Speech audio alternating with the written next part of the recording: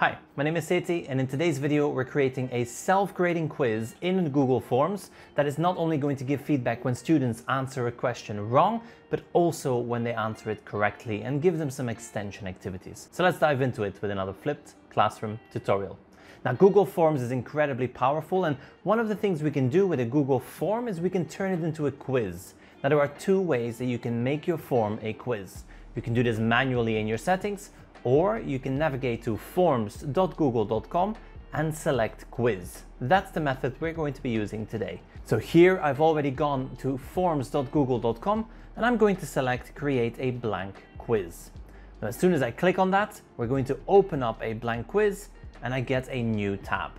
Now, the settings have already been changed so that this is a quiz. Now, you can see that this is a quiz by looking at the bottom and seeing that answer key right there.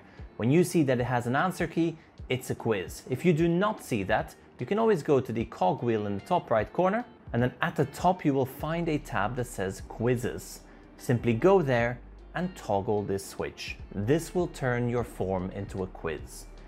Now we're going to start adding our questions. Now, as an example, I'm only going to ask two questions, two different capital cities. So the first question will be, what is the capital city of Belgium?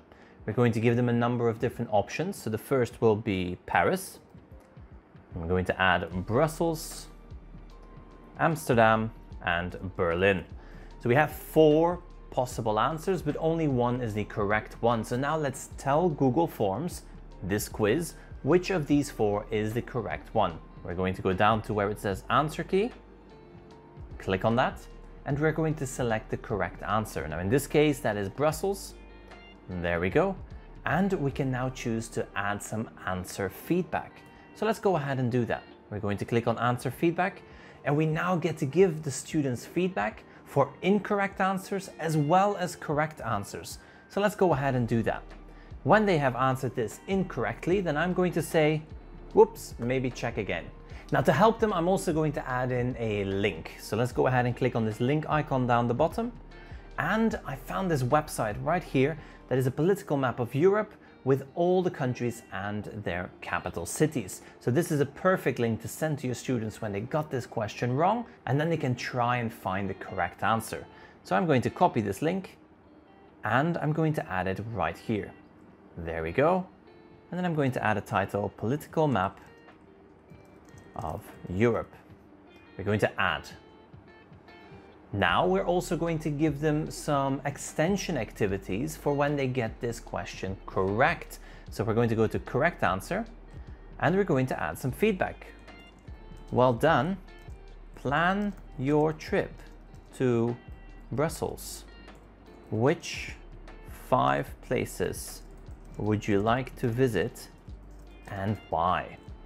So they are now going to have to plan a fictional trip to Brussels. And the way they're going to do that is, again, by using some additional links and information. First thing I'm going to add in is a YouTube video. Now, I found this YouTube video here. It's all about welcome to Europe, welcome to Brussels. Let's copy that link and let's add it into our feedback. So we're going to click on the YouTube, select the URL, and add this video.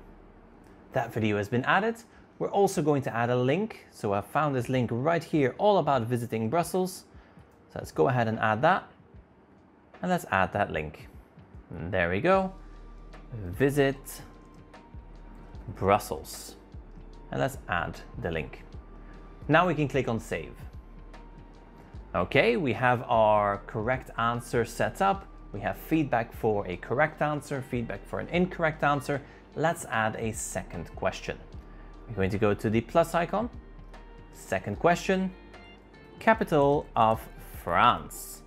This time there's only two options. It's either Paris or Madrid. There we go. We're going to add an answer key. Again, Paris, and some answer feedback. This time when they are incorrect, I am going to share a link with them. It's a link to this map. So let's go ahead and share that link with our students. We're going to add that in. Text to display, the map of France. And then please check the map. The correct answer will be well done, but no additional links or videos. Well done. And let's save this. Now, what does this look like to our students? Well, we can always preview this. So in the top right corner, we have this little eye icon. This is our preview. Let's go ahead and do that. I'm going to open up the preview and we get our 2 questions. So what is the capital city of Belgium? Well, let's first answer this incorrectly. So we're going to say Paris. And then the second one, let's answer this correctly. We're going to say Paris. Let's submit. This is what our student will now see. When they click on View Score, they immediately get that feedback. What's the capital city of Belgium? Paris. That is incorrect. Oops, maybe check again. And they have that link. When they click on the link, they're sent to that website that I shared with them earlier. We can also see that this is correct and they get some feedback. Well done. Now let's take this quiz one more time and let's reverse the answers. So we're going to submit another response. This time we're going to be correct and wrong.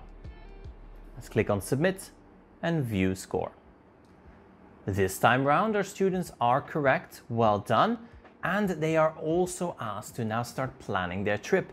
They can view the video from inside the forms. They don't have to leave the platform. They're not sent off to YouTube, so no suggested videos, no distractions, as well as this additional link.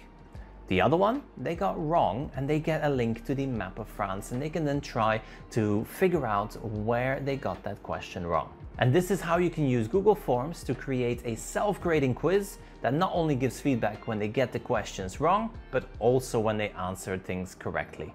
And I hope you found this helpful. Now, for even more tips and tricks you can start using in your classroom, watch the suggested video. In the meantime, thank you for watching and I will see you in the next one.